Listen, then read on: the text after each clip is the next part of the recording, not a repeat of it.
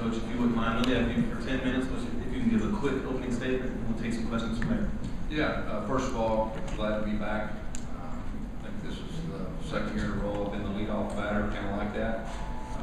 We've got 3 of our team leaders here with us. Earl Lawson, Montravis Adams. There's 2 guys that had a chance to go out early, came back. Marcus Davis, one of our receivers, one of our team leaders, is here. All 3 of those guys played active roles in winning the SEC championship in 2013 and really provided great leadership. Really looking forward to this year. Offensively, our goal is to get back to playing at a fast pace. We have to execute at a higher level than we did last year. We've always taken great pride in that. Defensively, we finished the season strong. Last year, the second half of the year, we had a lot of carryover with our new defensive coordinator, Kevin Steele. And so really looking forward to coaching this bunch this year. Questions? Quarterback, Gus. How's the quarterback spot looking? Yeah, our quarterback spot, we have the 3 guys competing for the job. I really have an open mind about that going into fall camp. The good thing is all 3, I feel like, can run our offense. But it's just going to be a matter of figuring out who's going to give us the best chance of winning. And hopefully we can name a guy earlier in fall camp rather than later. But we're going to be 100% sure we do that. We do have a good plan, I feel like, putting our guys in competitive situations, early in fall camp. All right, back left. Gus, I think it was not long after you took over that you recruited Zach Cunningham out of Pinson Valley, who ultimately went to Vanderbilt. Just kind of what do you remember from recruiting him and just ultimately how things kind of played out? Yeah, I remember he was a very good football player. He's a fine young man, and from what I understand, he's doing very good at Vanderbilt. Doesn't surprise me a bit. Back left again. Gus, what about playing a big-time opponent in your season opener? How does that get you guys charged up for the season? Yeah, there's no doubt. I mean, we're playing Clemson. They'll be one of the better teams in the country. They have one of the better players in the country, and their quarterback, Deshaun Watson, if not the best player. And so we definitely have our work cut out for them. They got a lot of guys back from their run last year where they came close to winning the whole thing. We're playing at home. That's a good thing. This offseason, anytime you're playing a big opponent, that helps you as far as a motivation standpoint. And we'll figure out where we're at early too. And I think that's good. But I know they're looking forward to it. We're looking forward to it. We'll see what happens. Questions? I know you've talked about it some, but contrast the feeling last year coming into this and how you use it as a learning experience. Yeah, I mean, obviously last year, it was a little bit different coming in from the standpoint of expectations as far as that goes. And, we didn't get it done. We lost close games. In this league, you got to win the close games. The 2 previous years, we were one of the best teams in the country at winning close games. Last year, we did. And, we have a lot of experience coming back. I feel very good about our players from a leadership standpoint. I feel very good about our staff that we have coming back. We're in a good spot. Our theme this year is earn it, and that's what we're going to do. We're going to take it one game at a time, like we did in 2013. We'll see what happens. And back around the corner. You talked about expectations. What are reasonable expectations for fans to have for the level of success for your team this year? Well, like I said, our theme is going to be earn it. We're going to take it one game at a time. We're going to try to improve each game, and we're going to see what happens. I'm not going to sit here and make predictions other than the fact I really like our team. I really like our staff. Offensively, we didn't play well last year, and it really was a rarity. Usually our offenses, executed at a high level. We played fast. We're going to get back doing that. We'll be much improved on offense. Defensively, we got a lot of things to build upon. Like I said, we finished strong last year. We got a lot of guys coming back. Our defensive coordinator is very similar as far as the scheme standpoint as last year, so there's a lot of carryover.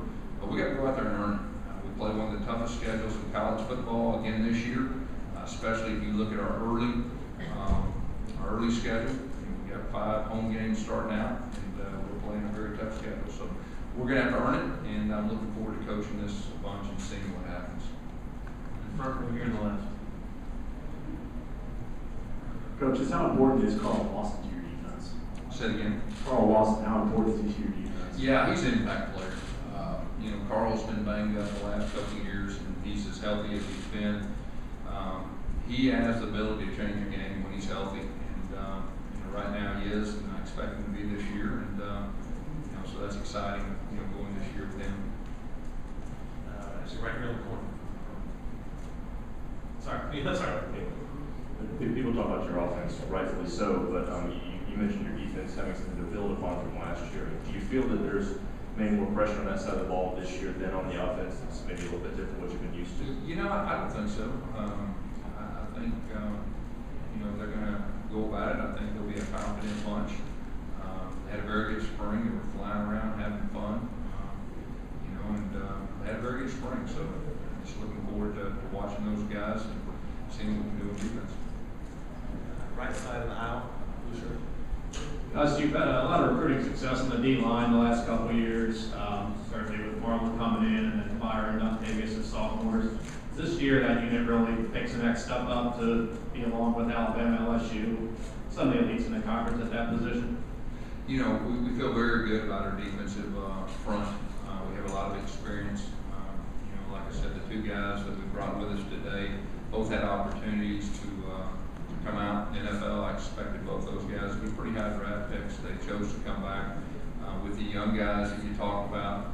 I think we got a chance to be pretty good up front on the defensive side. Y'all know how this league works. It's a line of scrimmage league. Anytime you can be very good up front, that helps your chances. Second row here on the left. Coach, you already mentioned the 5 home games to start the season. Do you see that as an advantage or a disadvantage to your players?